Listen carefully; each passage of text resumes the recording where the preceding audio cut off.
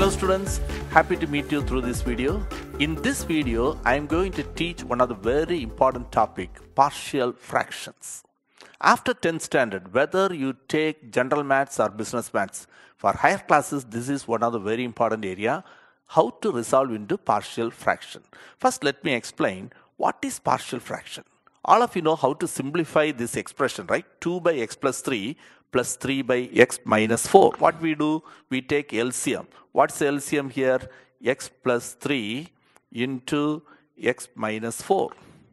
So you get 2 into x minus 4 plus 3 into x plus 3.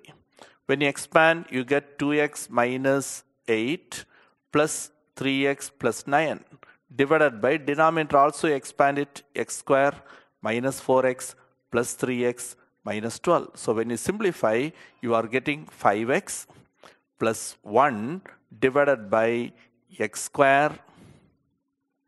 Like terms you simplify, x square minus x minus 12. Now listen, so you know if an expression is given like this, how to simplify, right? That you know how to simplify. This is what you are getting. But now, if this is given, they are giving this expression, how to find this original question. So that process, we call it as resolving into partial fractions. So what is the use of this partial fraction? There are three types of questions can be asked for the examination point of view. One is direct question, resolve into partial fraction. And the second one is for binomial expansions. We use partial fraction. And the third one, very important, in integration, we use this partial fraction. So partial fraction is one of the very important area. So here, you know there are two types of fractions, proper fraction and improper fraction. What is proper fraction? If the degree of the numerator is smaller than the denominator, then it is proper fraction. If the degree of the numerator is more, we call it as improper fraction. So here, in proper fraction, there are three types. The first type is, they give a numerator, denominator, some linear factors. So here the denominator is x minus 2, x plus 3, denominator degree is 2, right? So the numerator degree must be less than 2. It may be a constant or degree 1, some x term, right? So that is of the first type. This can be written as a by the first factor. What is the first factor? X minus 2 plus b by the second factor, x plus 3. So this is the first type. Sometimes instead of 2 factors, they may give 3 factors, 3 linear factors. So can be written as a by first factor plus b by second factor plus c by the third factor. We have to find the values of this a, b, c. Sometimes the question may be like this. Numerator is given, denominator is x square plus 5x plus 6. It is not linear. You check whether you can factorize it or not. Can you factorize it? Numerator you write as it is. Denominator can be written as x plus 2 into x plus 3. So this is also of the first type only. You can write it as a by x plus 2 plus b by x plus 3. Right? Look at this one. X minus 7 by x plus 2 into 9x square minus 4. Is it of the first type? See the second one, square is there, but can be factorized. 3x the whole square minus 2 square. A square minus b square. A plus b. 3x plus 2 into 3x minus 2. So, denominator is the product of 3 factors. Again, this is first type. So, you can write it as a by x plus 2 plus b by 3x plus 2 plus c by 3x minus 2. So all these are first type only. Now let us see what is second type.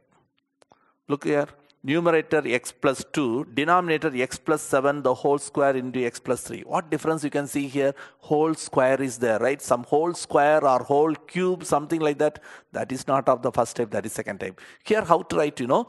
Whole square. So for that itself, you write 2 terms. How you know? A by x plus 7 plus b by x plus 7 square. Suppose it is cube. You write 3 terms. a by x plus 7, b by x plus 7 square plus c by x plus 7 cube. But here it is square only. Don't leave it. Still one more factor is there. That's a linear factor. So like first type, already we used a and b. So you write c by x plus 3. So this is of the second type. Now let us see what is third type. See, numerator x plus 2 by x plus 7 into x square plus 3. Here also x square is there, but not the whole square. But you check it. Can you factorize it? No, you cannot factorize. So this is of the third type. So how to write, a by x plus 7 plus, for the next one, x square plus 3 cannot be factorized. So degree is 2. So numerator reduce 1 degree. So write a linear one. Already we used a. You write bx plus c by x square plus 3. Suppose if that term comes first. Suppose the denominator is x square plus 3 into x plus 7. The first one is that term, right? Quadratic. So you write ax plus b by x square plus 3 plus c by x plus 7. Okay, like that you can write. So these are the three types in proper fraction. Suppose improper fraction is given. If improper fraction is given, you divide it. Divide it and write it as the sum of a polynomial and a proper fraction. This proper fraction can be resolved in any one of the three methods what I taught. Just I'm going to explain one example sum. With which sum we started, I'm going to take the same thing. Okay, 5x plus 1 by x square minus x minus 12. First step, you factorize the denominator. Can you factorize it? So numerator is 5x plus 1. Denominator is sum is minus 1. Product is minus 12. The numbers are 3 and minus 4. So you can write it as x plus 3 into x minus 4. Now we take only that part. 5x plus 1 by x plus 3 into x minus 4. You can write it as a by x plus 3 plus b by x minus 4. So this is our answer, but there are two unknowns. What are the two unknowns? A and b. You have to find that a and b and substitute here. For that, left side no change. 5x plus 1 by x plus 3 into x minus 4. Right side you take LCM. What's LCM? X plus 3 into x minus 4. So you will get a into x minus 4 plus b into x plus 3. So here you can cancel the denominators, right? Both the denominators get cancelled. So what you are getting?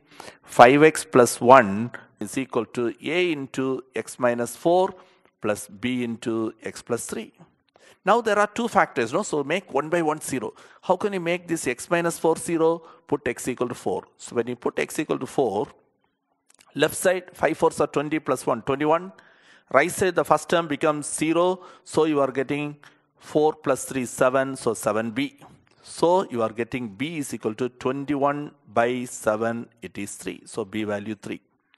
Now to find the other one, you make the other factor 0. What's another factor here? X plus 3. How can you make that x plus 3 0? Put x equal to minus 3. When you put x equal to minus 3, 5 into minus 3, minus 15 plus 1. So minus 14 is equal to minus 3 minus 4. So minus 7a, the second part will be 0. So cancel minus on both sides. So a equal to 14 by 7, it is 2. So both the values you got it, a value, b value. Substitute it in the first equation. So your answer is substitute in the first one. Okay. So a by, what is a? 2. 2 by x plus 3 plus b value 3. 3 by x minus 4. Okay. So this is how to do. So this is an example for the first type. Like this, second type, third type, I'll teach you in my next video.